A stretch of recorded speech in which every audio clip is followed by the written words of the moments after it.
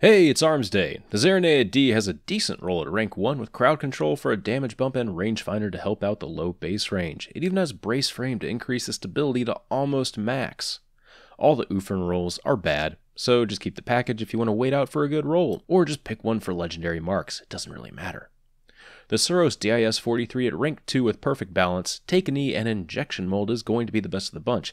That isn't saying much though, since all the rolls are pretty pitiful. If you like this type of scout rifle, just hold on to the package. I feel like I say that every time. The Jinku Kogo D shotgun is a special weapon with 3 rounds. Don't ever use it for any reason. Please dismantle it on sight. It doesn't matter which one you pick. Salt the earth where you dismantled it so nothing can ever grow there again. Please.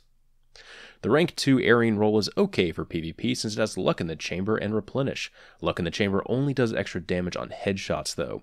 Overall, there are much better rolls out there for this Aryan, so it's totally worth keeping this package just to get a good roll.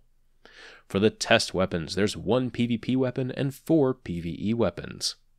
The weapons available for next week are the Suros RE41 auto rifle, the Omelon Thiessen FR4 fusion rifle, the Omelon Kumakatak HC4 hand cannon, the Omelon Ufern HC4 hand cannon, and finally the Omelon Uzume RR4 sniper rifle. Normally I'd end the video here, but guess what? It's time for some product placement! Do you like coffee? Or is room temperature water your thing? Well, do I have the thing for you? Look at this adorable mug. It's so happy that you are drinking out of its hollowed out skull. Look at its face! Look at it!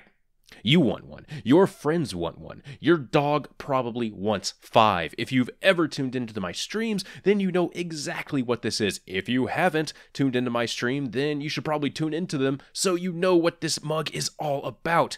All the profits benefit the artist that helps out with my Twitch channel art and my YouTube channel art. There's a link in the description if you want this cute, lovable ceramic thing. They make for a perfect gift or whatever for Christmas, whatever things, but you should buy one. Buy one. You should definitely go check it out. I hope I don't sound desperate. I think I spent longer on that than I did Armsday. So, there's that. Thanks for watching, everyone. I'll see you later.